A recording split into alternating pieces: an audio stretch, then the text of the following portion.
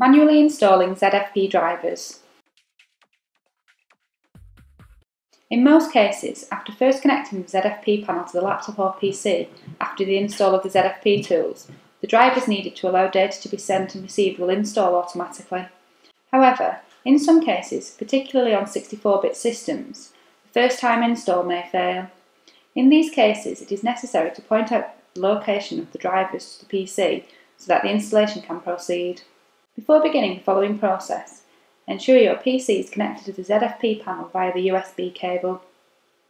You will need to open your PC's device manager.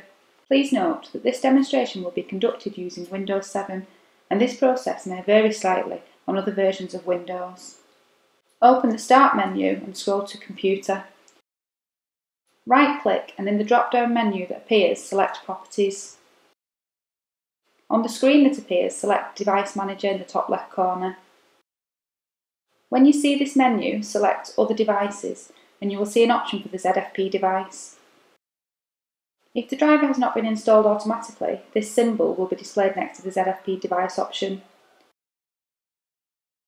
Right-click on the ZFP device option and select Update Driver Software. The following screen will be displayed. Select Browse My Computer for driver software. From here, you will need to select the correct folder location for the drivers.